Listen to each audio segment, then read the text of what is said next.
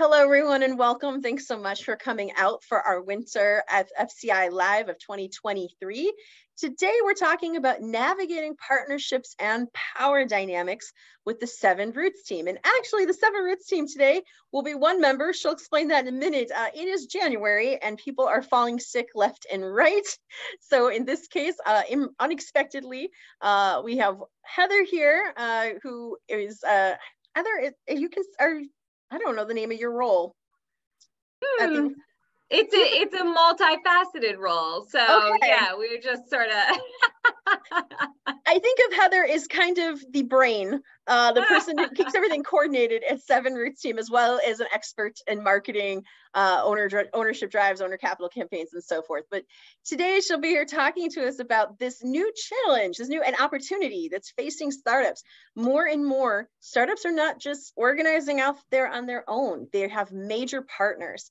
They're organizing with a nonprofit arm, or a nonprofit is the one who founded them. They have a city or county entity that is like co-developing with them, all sorts of interesting or developer unique partnerships that are forming. That means we need to talk a lot more about navigating power and relationships and partnerships, since we're doing this a little differently these days, and this trend isn't going away. It's becoming more prevalent. So I am going to stop sharing here and for a second and thank Heather for being here, and let her introduce herself and her surprise guest. Yeah. Woo. Thank you. Well, hey, yeah. So let's see. I will start by saying thank you all for coming, and apologies that I'm not here with the whole usual crew. Yeah, lots of illness, and like JQ said, people are dropping like flies right now. So, but I'm here to represent, and so a little bit about Seven Roots also, so I know many of you who are here, but we work with food co-ops on store development and operational support. And the reason we're in this thing is because we really do believe as individuals and as a group in, healthy food access and the co-op model, and we're a worker co-op ourselves. So that's the scoop on us. And actually, JQ, do you want to pull up the slides? Sure. I think we can sort of kick off. Oh, okay. Now. I thought you might wanted to introduce your guest while they could see her face, but. Oh, yeah, great idea. Okay, so we've got Sierra here, though. So I'm really excited we're here, but Sierra is waving. So from Northside Food Co-op, who sort of graciously agreed to join us because Northside Food Co-op has a number of kind of pretty incredible partnerships going, and Sierra's experience when we were developing this, we thought, wow, Sierra's probably got some really good stuff to share. So she agreed to kind of come and share a little bit of her experience. So that's Sierra, and she's going to kind of jump in here in a little bit. We're going to go through a few things in terms of what we're seeing and how we're sort of thinking about it, and then Sierra's gonna share a bit, and then we'll do Q&A. So that's sort of how we're gonna run things, and it's kind of nice. We've got sort of a small group, so feel free, put questions in the chat as we go, and if it seems appropriate, we can stop and talk about them then. Otherwise, we'll try to get through as many as possible when we get to the end. So any questions at this point? Yeah, so we got Sierra here. There she is, if you didn't see her wave. All right, so outcomes that we're looking for today. So we're gonna go over the sort of framework for identifying and evaluating partnership opportunities. Sometimes they come to you, sometimes you go out and look for them, but how to think about those. And then if and when you do choose to go after them, here's how, we're going to talk about, how can we set it all up so that we're successful on all sides. So one thing that we did want to say here is there are sort of no hard and fast rules. Every answer to a given question is probably, it depends, right? It's sort of one of those things that comes up for us in co-ops all the time is that, you know, we don't have a playbook because we're all different, right? We're coming from different places, different communities, different folks are involved. But the hope here is that we'll sort of be providing a broad perspective on what we're seeing out there in the world in terms of how co-ops are being approached or getting involved with other organizations, what the risks might be, what the opportunities are, and then, you know, how to think about it. So how to think about it in terms of what's best for the co-op, the community, your owners, and you know, kind of put yourself in a good position. And I will also say I've invited JQ to jump in with any takeaways and whatnot. So hopefully we'll hear some of that as well. All right, so we can jump on to the next slide. And essentially, what we've got going here is, you know, the question is, you know, what's the problem? What are we talking about? And what's happening and what we're seeing is that food access has become just an enormous issue nationally, right? So we're seeing a lot of money flowing from a number of different sources to try to help improve the situation in areas all over the country. So food co-ops, whether your co-op was organized around food access and because of that, or whether it's just that you already existed because you wanted a grocery store and you'll help to address that, are attracting a lot of interest right now from partners. And so then who are the partners, right? So we'll kind of jump down to, you know, who are these folks? We can go to the next slide, thanks. And next one. Thanks for bearing with me on the slides. So we kind of put them in a couple different buckets. So the first bucket is government, right? And so that could be big, small, whatever. If they are affiliated with a government, this partner could look a lot of different ways. Could be through funding, right? Again, whether it's, you know, super local through your city or county, or it's bigger funding through, you know, state or federal money. That's one way that you could partner up with a government entity to kind of move the co-op forward. We've seen a lot of actually municipalities or sort of local government entities donating space or land and saying like, hey, this is how we want to be a part of the solution. And then also kind of having government staff on your side. So again, that could also look a lot of different ways.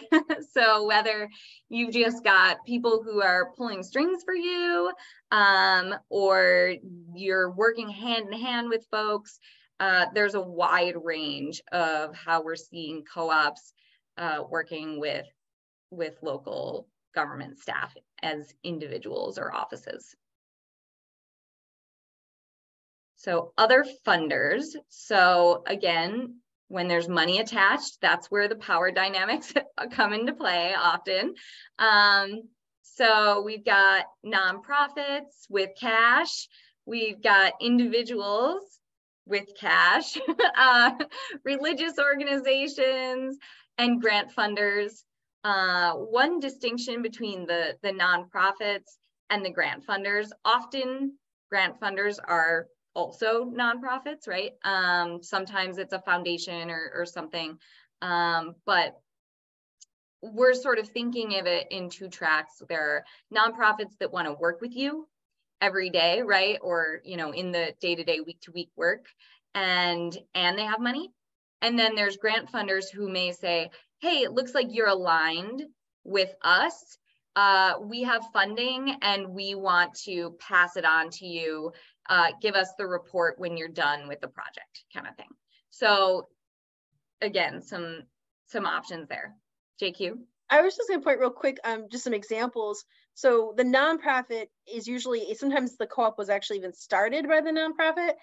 So like Gem City, like Detroit People's Food Co-op, both had, you know, a nonprofit that actually formulated and birthed the co-op into its own entity. I think that's another way of looking at, like, are they like putting like actual, is this central to their mission and they're putting like staff into it and they're helping you organize and create the co-op versus the grant funder. Mm-hmm. Sweet, thank you. All right, so next one is just others, right? So whoever else is interested, usually it's, you know, like-minded people who in some way serve to benefit your organization, right? So whether they have a high profile and they can boost you up, political capital of some sort, or nonprofits that don't have any money that just want to work together, right? And sort of it becomes more of like a pool of resources, let's see what we can leverage kind of thing. So again, and there, oops, sorry, go ahead. This reminds me of situations where like occasionally like political clout, and we're going to talk about how it can be double-sided. I know Heather's going to catch this. Like sometimes a mayor decides to make the food co-op a personal project. That can be a big plus. So we've seen that. We've actually saw story, it was years back, that a local famous person, you know, who had become very famous in sports ball. Forgive me, I know nothing about sports ball. I have forgotten his name, but he decided to like back the project. So there was financial backing, but also like he was pushing it through and using his fame and to really be a co-organizer to a degree with the co-op. So they're like kind of those levels of partnership. Sweet. Yeah. No, that's great. And so it can look like anything. The others are just anybody else who you might team up with in a semi-public way, right? All right. So now we're going to kind of shift into, you know, we're going to play this scenario where you're considering this, right? So you got a potential partnership and this is how we're going to think about it. So we're going to kind of talk a little bit about broadly, what are the opportunities and the risks? So opportunities, you know, this is kind of obvious, right? Cash. We're all going to need a lot of money at some point to put this grocery store we're working on the earth. So if someone's coming to us with the promise of money, that's very tempting, right? Influence, again, it's not going to happen in a vacuum. So we're going to need people. Skilled help, that one is sort of underrated, I think, sometimes, and not always something we think about. But as volunteer groups, it can be challenging to find people with skills in certain areas or whatnot to kind of impact what we're trying to do. So that one is one to really kind of keep your eye on if you're entertaining a partnership, is like, where could you fill in gaps that you have on your team? Connections and any and all of those things could lead to a faster timeline, right? So particularly in instances of, you know, low food access, right? Where we're saying, hey, we want to get food into this neighborhood. A faster timeline is really exciting. It's really tempting. So if any number of these benefits could help you get there, that could be awesome. So the threats, right? The risks, and they abound. So, you know, messiness, and that could be internal, right? If you're teaming up with another group, it could be, hey, this is a mess for us, or it could be messy publicly. Like, what is this? Confusion, right? Like, people might not understand who's doing what is the role of these organizations? Why are they together? Misperception, you know, about who's driving or what's happening or what's our mission. Because again, and many of these things all that are listed here kind of all tie together, right? So your co-op has been crafting your image and your message and your mission for years now, right? And you've been doing that very carefully. And the idea of tying that to another organization or individual, it offers risk, right? So whether it's because you know, that person has, like, this is what JQ's saying, right? Whether it's the mayor who's uber popular with some people and maybe not so popular with others, or who may be inclined to make political decisions in the future that could come back and be an issue for the co-op. Those things, they can be fraught. It can be difficult. So one other kind of area is this sort of internally, if two organizations partner up that are not matched in their capacity, it can create sort of, again, the power imbalance, but then there's apathy sometimes, right? It's like, oh, well, I can't make a dent in this, right? They've got 10 paid staff people, so I don't really need to I don't need to be a part of it anymore, right? Even if it's not a conscious choice, it can create issues, you know, within our organizations. And then that lack of ownership piece. So whether it's internal through volunteers and the board, or whether our own ownership says like, well, we don't need to be a part of this, right? Someone else is just like taking this thing and running with it. JQ? Yeah, no, I just, like you said, we had one where the mayor was super behind it and made it their, you know, their project. They didn't get reelected, and the new mayor didn't want their name tied to the old mayor's main project.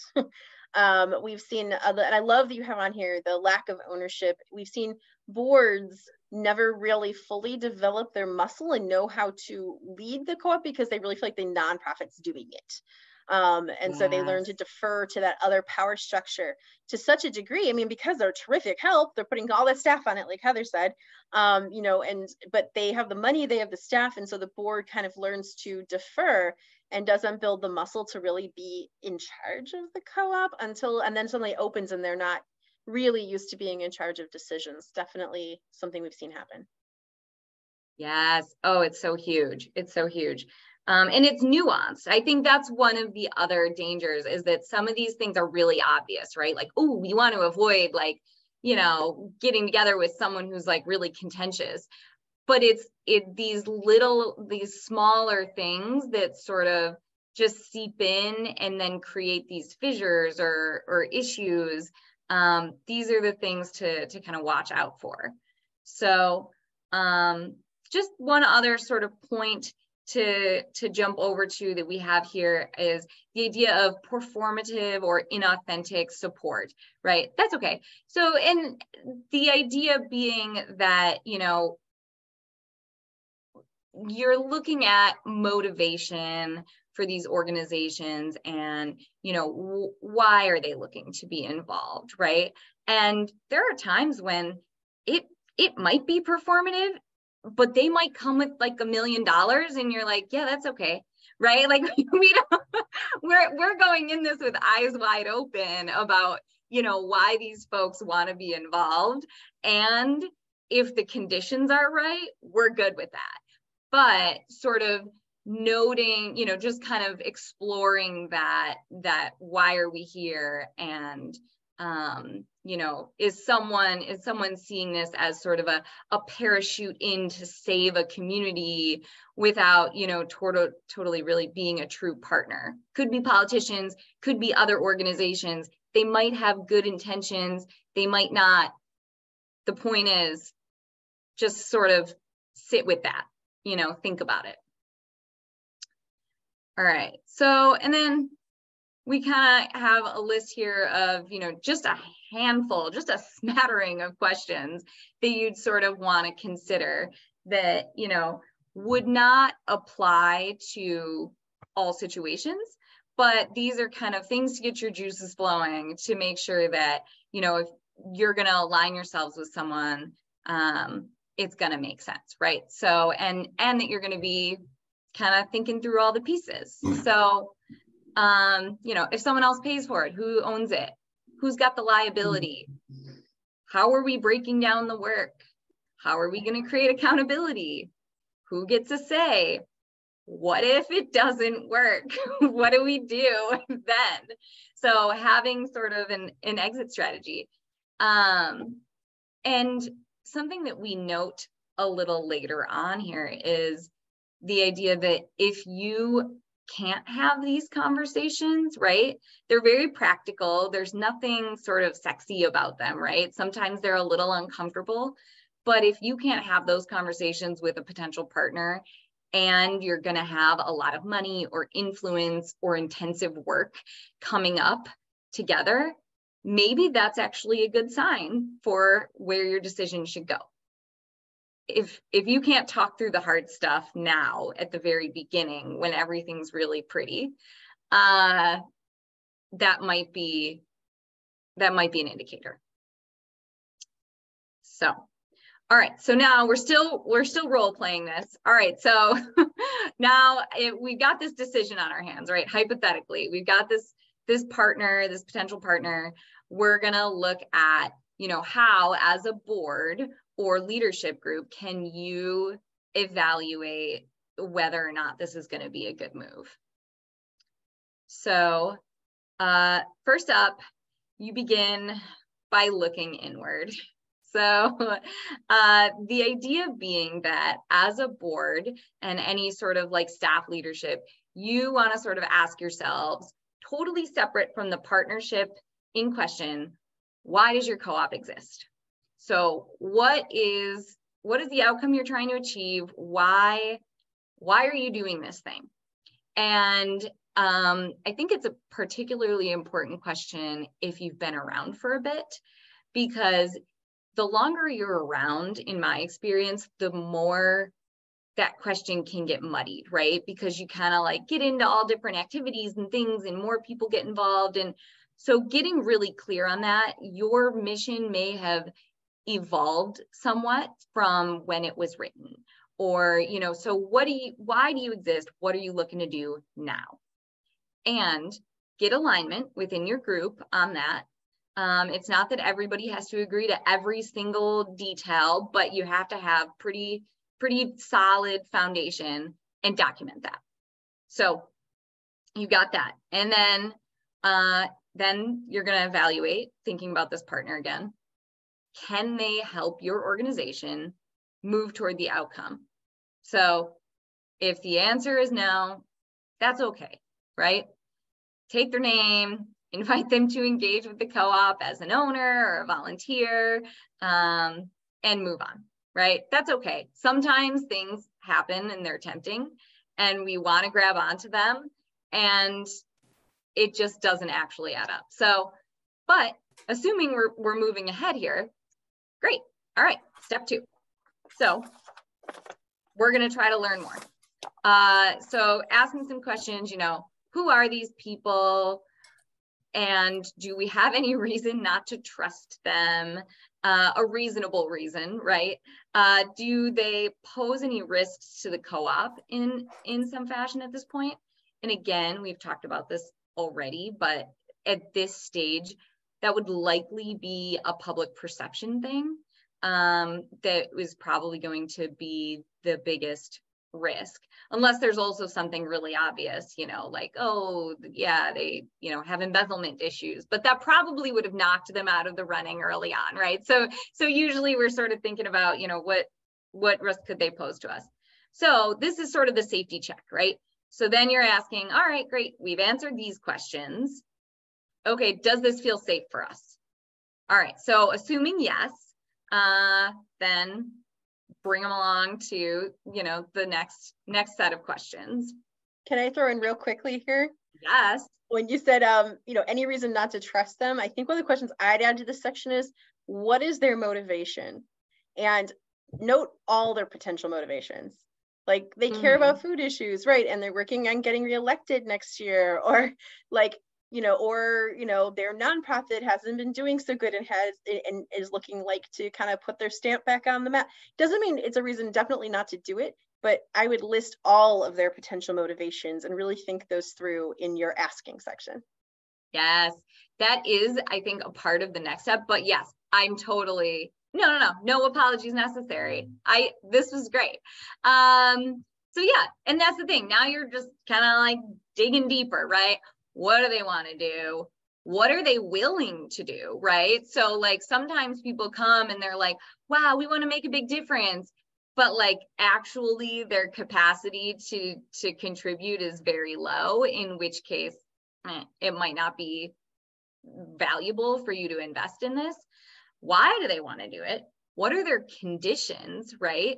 So whether it's conditions to work together, or it's, oh, hey, we're going to give you this money, but you have massive reporting to go with it, right? Again, might be worth it, but you want to go in knowing what you're up against. And are those things worth it? So are the conditions worth what you're going to get out of it, right? What's the return on investment? And again, circling back, does all of this, right, actually align with the co-op's development needs? So this is like a really key question that I just kind of want to sit in for just a second. I'm going to share a quick story. I was involved with a startup co-op a lot of years ago, and there was a moment where the steering committee was having a meeting. They were super early on, and someone came into the meeting and they were like, oh my gosh, I just got access to all of these rain barrels, and I think that we should do this big rain barrel thing, and we're gonna do this rain barrel giveaway. And so the steering committee, they went off their agenda and they spent the next like 40 minutes planning the rain barrel promotion. And then finally someone kind of butted in and said, excuse me, I'm sorry, this is so nice. Were we gonna start a grocery store? And and essentially they had just made this whole plan, and they're like, it's lovely. They were gonna give all these rain barrels out, right? It's arguably a positive impact, right? There are a lot of positive things that we could get involved with in our co-ops. And that doesn't mean that we should. That doesn't mean that we should expend our energy there, because everything we do, because there is a limited capacity that all of our organizations are going to have in a number of different fashions, it's going to take from something else. So that's one thing to think about is, does this partnership align with where you're ultimately looking to go?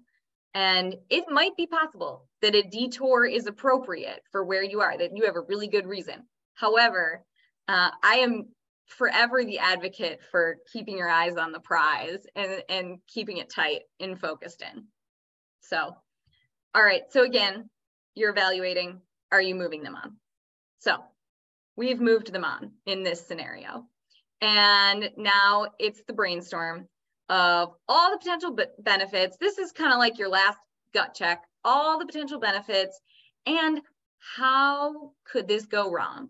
And like, you want to spend some time there, because I think that goes back to that conversation of needing to be able to talk through that with those folks and be sure that you're putting the right parameters in place to make sure that it doesn't go wrong, or that if it does, you've got a plan, right? That you can pull the cord and figure out how everybody's gonna kind of come out of it in good shape. So so that's it, right? So in this, again, we're here to move this forward. So in this scenario, wow, you've moved through and you've determined that these people are an excellent match for you. I'm going to pause here and say, are there any questions? I don't see anything in the chat that we need to hit on now. So, okay. So let's dig in. So this is really this, like, it's exciting because you made this decision, but really this is the beginning, because what we all know is that, like many things, right? It's like starting a new job or, you know, a new relationship. The end of the interview stage is actually the start of the work, right? So how to proceed? So we're going to start off with kind of your needs. You need to be clear about the co-op's mission, structure, responsibilities, and intended path, right? So revisiting those questions from step number 1 of your considerations, and then, you know, sharing those with your new partner, right? And you don't want those folks, again, to change your course. We just talked about that a little bit. And so what that might look like is as simple as, you know, we exist to put a grocery store in this neighborhood and to carry these kinds of foods, right? To be very clear about where you're headed. You're not here for rain barrels. You're here for something else. All right, so establish the baseline. So again, talking openly with them, you know, what are they interested in? What's their capacity? What do they want to put into this? And then get all of that in writing. So whether that is through, and we're going to talk about this a little bit later, but, you know, a memorandum of understanding, an MOU, or, you know, whatever it is, you need to kind of just like get it together. We do have a good question in the chat. Doesn't have to be for now, but Amanda wants to know, are we going to talk about solutions if things do start to go wrong with a partner? Ooh, yeah, we can. And right now, I think the hope is that we're going to talk about the framework for how to keep everything in the rails. But yeah, let's definitely jump to that. So again, more questions to ask, you know, who is the team? What are we looking to do together? What is the work we will do together, right? So the outcomes and then the work to get us there. And how will we break it down, right? So having clear roles and responsibilities, that is often the solution, the preemptive solution to when things start to go wrong, right? Is, oh, hey, who's doing what? We already established this at the beginning. All right, and then more questions. How will we be accountable, right? So we've established who's doing what and what the work is. Now, how will we report to each other? And so, you know, we always recommend regular meetings, regular communication. Some things to think about in particular around funding are reporting requirements. We talked about that a little bit, but making sure that you're keeping track of that stuff as you go, and that you have someone on point to manage that. And someone who's good at that kind of thing is great, right? Because often funding, you know, public funding reporting is somewhat arduous, right? That's detailed. You need to sort of really keep track of all the different pieces. And some people are great at that, and some people are not. And so, you know, try to set yourselves up for success in that way. All right, so then it's about, so again, we talked about this second point. I'm just gonna stop here and say, you know, we won't go too detailed there in terms of, you know, talking through what our concerns are between the two organizations, but you wanna do it, right? But then this first point is a good one, because it's, you know, hey, how are we going to talk about this publicly? You know, how are we branding our relationship is essentially what we're saying, and who's taking the lead on that. So being aligned in the messaging about what you're doing is huge, because it helps to prevent a lot of that messiness, a lot of that apathy, you know, all of those pieces can be avoided if you and your partner are sort of like on the same page in terms of what we're going to say about the work we're doing together.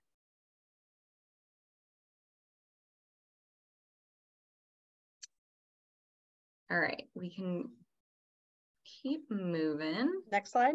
Okay. Yes, thank you. Just saw that from Kim. Thanks for coming, Kim, in the chat. So now you've talked about all this stuff. Write it down.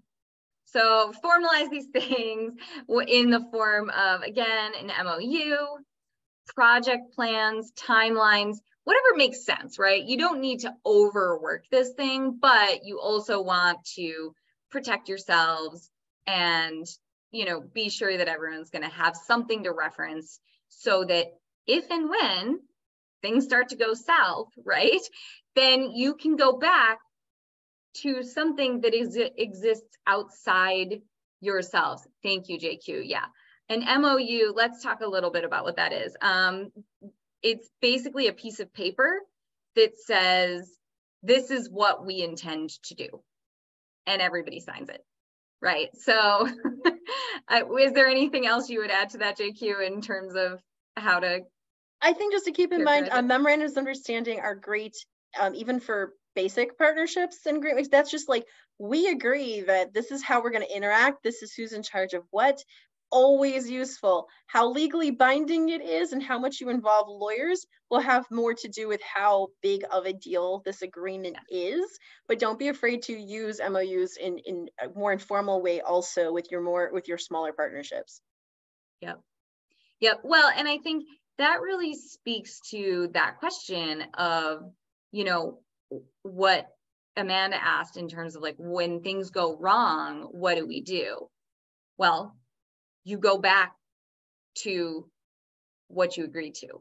And then it's easy to see, ooh, are we doing this thing, right? This thing was established outside of the emotion and the humans of this moment, right? We know that those things are mushy and they can be challenging and complex.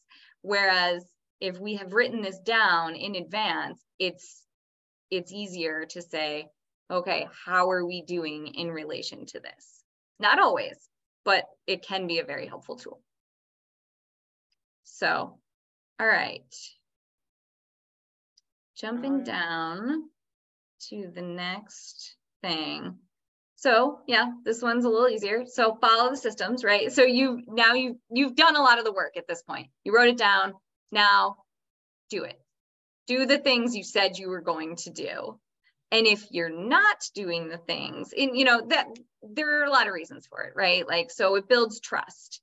It creates those outcomes that you're looking to create.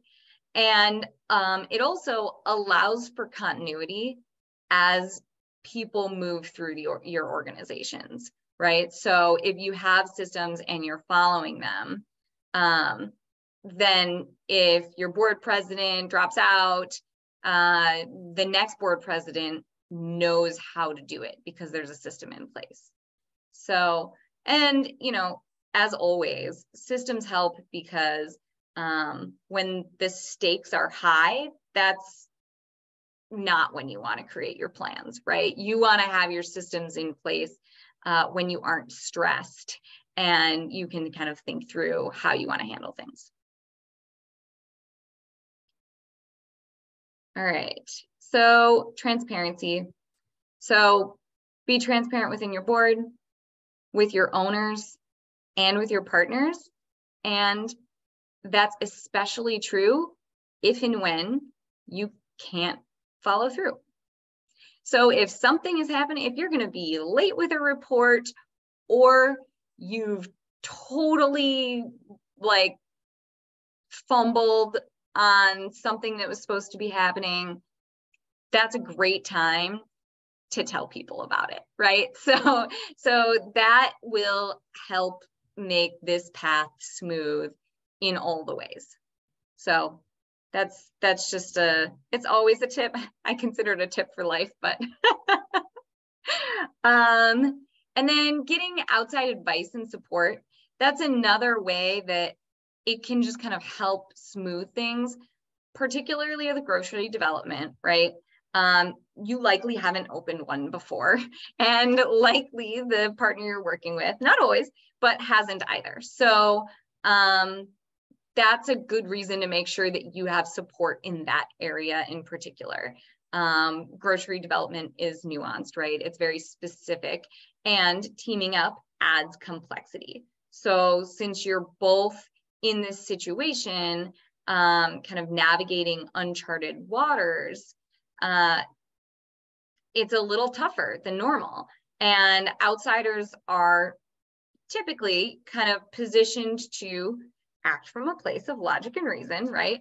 So hearing from folks with experience in navigating kind of grocery startups or whatever, that kind of add vital context and guidance to kind of help you get through the process. So all of you are here in FCI Live. So that's a good indicator, right? So that's the kind of thing that you just want to be sure that you're bringing in.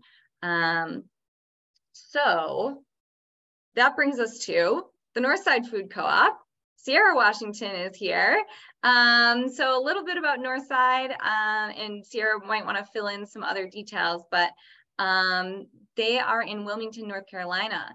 They are partnered with New Hanover County, which is the county they are in, for funding. And just some bullets on their partnership specifically. Right now, their building is going to be funded by the county, and the store will be owned and operated by the co-op. So there are probably lots of questions about the details of that, which I'm sure that Sierra would be happy to share. But we sort of asked Sierra to share just like some takeaways from her experience. She is the project manager for the co-op. So about, you know, kind of partnerships and how they've approached these things. You know, there's a lot of money in the mix with the partnerships they're involved with, and personalities and all of the things. So I'm gonna sort of step back here and let Sierra step in and kind of just share from her experience. Good afternoon, everyone. Thank you, Heather, for inviting me. Thank you, JQ, for putting this on. Yeah, so I'm the project manager of the Northside Food Co-op. I also want to give a shout out to our strategic partnership coordinator, Quaylin, who is in this call. And she told me to tell you she'll be in the chat box if you have specific questions about how we're doing partnerships now, because she'll answer those questions for you.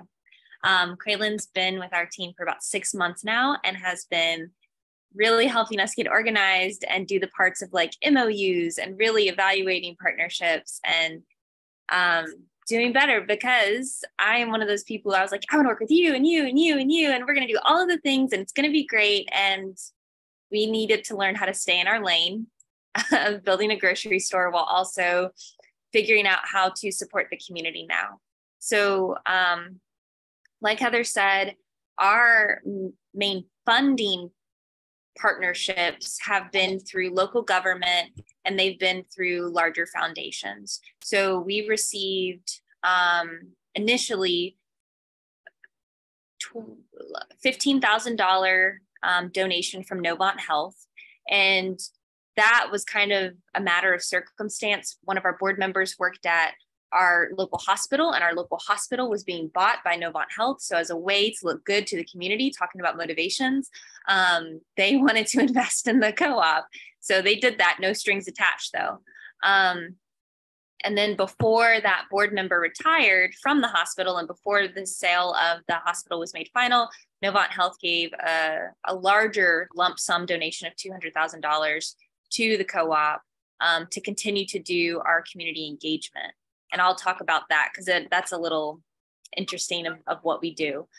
We've also received funding from the city of Wilmington through their American Rescue Plan funds. And that was for $168,000. And that kind of funded a lot of the community engagement that we're doing right now. New Hanover County, which is the county that we reside in, there was unfortunately a shooting that happened at a local high school in Wilmington. And that shooting kind of really jump-started our local government to kind of figure out, okay, what are we actually going to do to address community safety? And they were really taking a social determinant of health approach. And they were saying, okay, we know that this side of town hasn't had a grocery store for over 3 decades. We know they've been championing for that. And we also know that community violence doesn't just happen. It's because people's basic needs aren't being met. It's because of a whole host of reasons.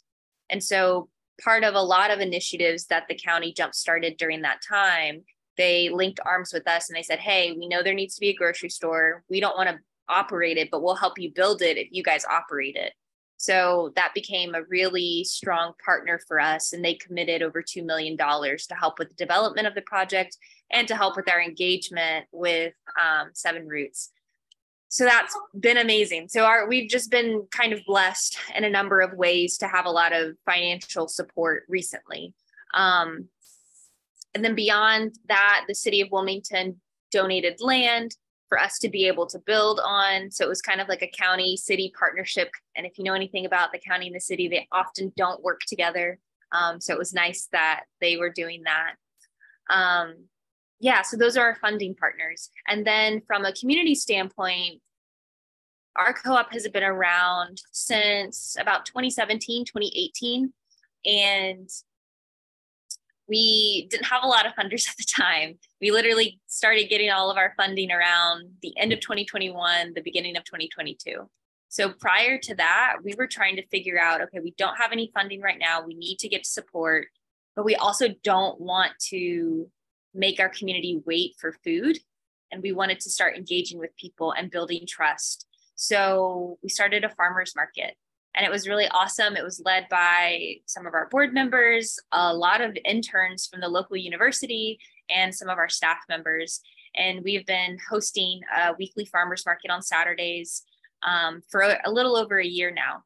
And that partnership was made with a local food hub, which is called Feast Down East.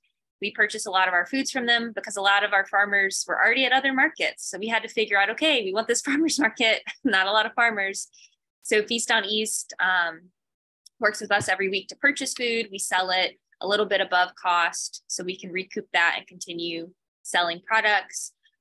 We made partnerships with local businesses and small businesses and entrepreneurs. We're constantly thinking of ways to bring our community to that market. And then our biggest thing that we launched last summer, which Quaylin was in charge of, so ask all the questions to her in the chat box about this. We started community dinners. We needed something that was a little less formal, that wasn't an early Saturday morning, an opportunity for people to eat together and play together. Our side of town is quickly gentrifying.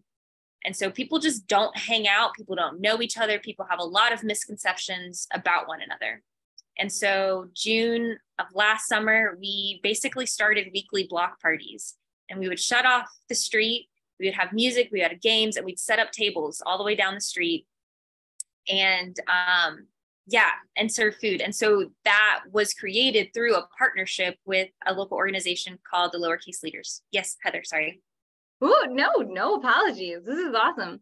I was wondering, so thinking about all of these, what's gone well? And maybe more importantly, what's not gone well? And don't be shy. Okay.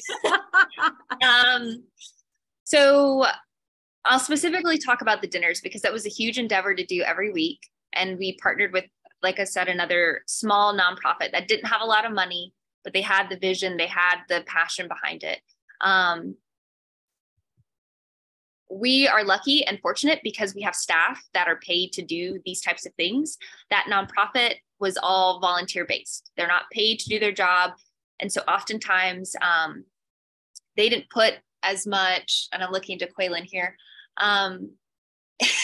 they maybe didn't show up to every dinner. We were doing a lot of the behind the scenes work weekly, and they did not, they would only show up the day of or wouldn't show up the day of. And we were still scrambling to try and figure it out and make it work. Because of that and funding, the community dinners cost a lot of money. And so recently we've been, okay, let's have a heart-to-heart with this organization. Let's really sit down. And we did that at the top of this year. We were like, okay, let's be honest, like completely honest, because at the end of the day, we're also all friends. So what is your actual capacity? And if you don't have the capacity, tell us that. We're not going to kick you out of the project. We just need to pull in other partners to make this work because the community has like taken hold of this event. So tell us your capacity. Tell us what you're actually bringing to the table. Like we started asking all of the hard questions that Heather and JQ are telling you to ask now that we didn't before. and we're slowly getting to that process, and we're about to have our first dinner of the year. So we're going to see if all of our hard questions and things paid off. I think in terms of any event that you start, no one is going to be as invested in it as the organization that holds it and owns it. And so with some of the things that we have been doing, we've really had to continue to reach out and continue to have that communication. And so that has we've had to flex that muscle a little bit. And also just, I think perspective and respect for the different organizations that we work for. And being able to say, okay, we know that this isn't their first thing, but we know that they're invested in this way. So let's give them some grace and let's figure out how to make it work. And if it's not working, we're going to also have grace for one another and be like, okay, we don't need to do this anymore. Let's not put our energy into this anymore. And those are some conversations we've actually had to have along the way as well. And then the last thing I'll say is just with our funders, we are continually in communication with them weekly, specifically the county, to be able to keep them updated on what we're doing. And we stay updated with 7 Roots. And so just keeping that line of communication forward and being able to voice any concerns that we have in a safe space at our board meetings or anything like that. Can I ask a question just in dealing with a major funder like that? Is there any advice you give peers? I'm hearing, stay in open communication, but I feel like there's probably pieces of the project they understand and parts they don't, and keeping them up to speed. Like, any advice you have for managing this major relationship, but you guys aren't involved in the project in the same way? Yeah, we had a lot of issues at first with the county and the city not understanding what a cooperative grocery store was and not wanting to take the time to. And that was when we were mainly working, and this isn't shade at anyone, but this is when we were working with higher up levels of local government. But once we got to the actual county staff that was assigned to our project, they were more willing to have these deeper conversations and understand our project. So I think also recognizing who your audience is and who you're actually working for. The county commissioners, the city council members, maybe they want to know all the ins and outs and geek out over it like we do, but most likely not. So give them the big details, give them the things that make them sound great to the public. And then the staff members that you're working with local government, that's where it's worth really digging in and really getting them to see things. That's some excellent advice. Thank you. That's really good. And I will say also, one thing that I've seen Sierra do is be really bold. And in a meeting where people are making assumptions or barreling forward or whatever, I've seen her just advocate for her organization and say, well, actually, I'm not sure that you read the pro forma, not really pointing a finger, but sort of saying, well, this is what the numbers show. This is what the industry says. And just sort of using facts and sort of doing that thing that we talked about, which is sort of maintaining the focus on, we're here to set this thing up to be successful. And that's going to be inconvenient along the way. And it's not an option, right? It's not optional. The inconvenience will be there, and we have to kind of make our way through that murkiness. So I don't know if Sierra's being modest, but she's been really good at that, and their whole team has.